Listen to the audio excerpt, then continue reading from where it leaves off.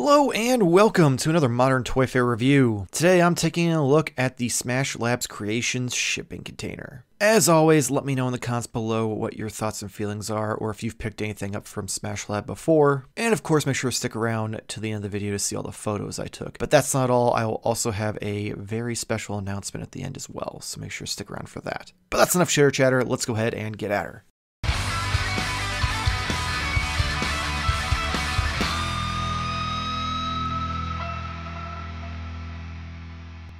Alright, let's jump right into it. So first we have this palette. It does have these boxes on them. You've got little fragile logos and everything all over them. They are like glued to the palette, it seems. It is saran wrapped. And then on the side, they put our logo on it.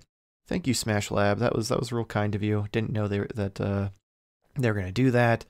And then flip it all around, you can see fragile on the other side. The top, you can see all the seam lines for the flaps. Those are also glued down. Bottom, you see all the wonderful boards there. It is painted blue. I do like that shade they used. Next up we do have more of these little boxes. These ones just kind of have the little logo at the bottom for fragile and the barcode on the side. These and the ones on the palette are like a thick cardstock from what I can tell.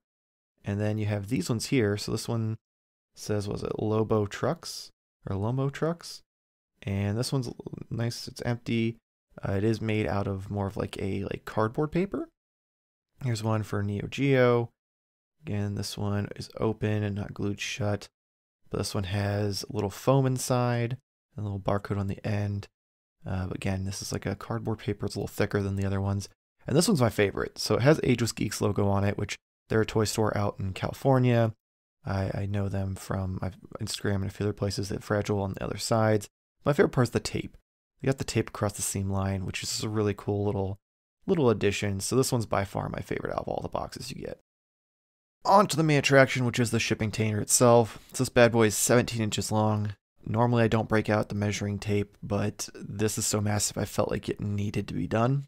So keep that in mind if you decide to reach out to them and pursue getting one of these. It is massive, so you definitely need a decent size display or a good place for it.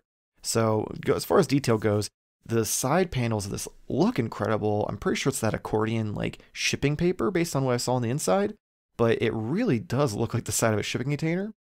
The top edges are all of like that insulation foam that most dioramas use.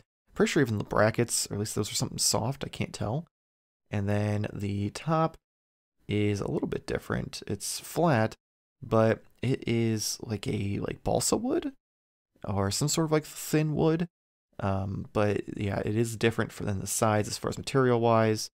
The back is also the same way. And then I'm going to swing you around to the front here, and this is where the real magic is. So you've got the caution at the top, you've got the Smash abbreviated, you got all the different stickers and logos, you've got all the weights it can handle, even in there. You've got tons of like where the broke up where the lines are, you've got their logo, you got more caution stuff. And then these bars are like some sort of plastic. I don't know if these brackets are 3D printed or anything, but you do also have these hinges on the side. And the reason for that, if you're very, very careful, because it is the walls or the doors itself are foam, you can open it. And then you can see down inside it, it is kind of very ominous looking at it like that. We've got the wood on the bottom, and then like I said, it's that like kind of paper accordion looking packing paper. And it is big enough that you can fit your palette of boxes inside, which is perfect. And you can also see here, inside-wise, how it compares with a figure in it. There's one of the Valaverse figures, so plenty of room for activities. Definitely have a lot of plans for this.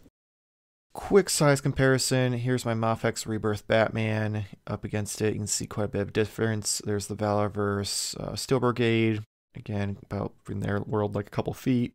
Marvel Legends Jon Favreau and Pimp Daddy Destro, both about the same distance, about an inch or so, which would probably be a couple feet in theirs. And then switch that out with the Marvel Legends Build-A-Figure Armadillo, and he is just barely shorter in it, so that definitely says something. Okay, so overall, I'm really impressed. I've heard a lot of great things about Smash Lab. I followed them on Instagram for quite some time and always was super impressed with the pictures and stuff they posted. So I'm real happy with how this turned out. One thing to keep in mind though, if you are someone looking into getting into the diorama game and like making displays or taking photos or what have you, it is a very pricey endeavor. So you've seen some of the stuff that I've had on the channel, whether it's through my reviews with Vasco or the photos I've posted on social media. A lot of those dioramas are extremely expensive. We're talking hundreds of dollars. So for what you saw in this video, it was $120 shipped. So that's everything included. And the quality is absolutely fantastic. It's really impressive. But again, that's what you're getting into when you're going out and getting stuff to world build within your displays or within the photos you're wanting to take. It's definitely a very pricey territory to get into. So just be warned in advance if you do decide to go that route. Personally, I would 100% put my stamp of approval on Smash Lab. Obviously, if you've been a fan of the channel, you also know, huge fan of Vasco. Vincent's a friend of the channel. He does incredible work as well. There are plenty of amazing artists out there who are doing this. Make sure just to do your make sure just to kind of, you know, stick to ones that seem more reputable. There's a couple out there who have a large following that I've tried to deal with, and they, you know, it just didn't work out. I won't want to name names, don't want to call anyone out, but it left a bad taste in my mouth, and I ended up not purchasing the items I'd requested. But Smash Lab, 100% great from start to finish. Easy transaction, got it done real quick. So huge shout out to them. And then before we close out, I did promise a big announcement, and that announcement is, if you've been a fan of the channel, you know I have a very large diorama of the Batcave. I originally got it when I had a significantly larger area for my studio. It's really incredible, and it was commissioned by Phoenix Blue Studios, and he did fantastic work. Unfortunately, when I moved into a smaller place, and now it has just been sitting in boxes because it does come apart in my closet, and it's been that way for almost a year, and it just feels kind of criminal because something that amazing deserves to be on display, deserves to be, you know, shown the love it deserves. Every now and then I'd pull out a piece of it to use in some photos, whether it would be like if I want a rocky background or something like that, and I feel like it deserves better than that. So I've decided to part ways with it. It is 36 wide by 32 deep and then 24 inches tall. So it is massive. You can see the photo here on your screen of it.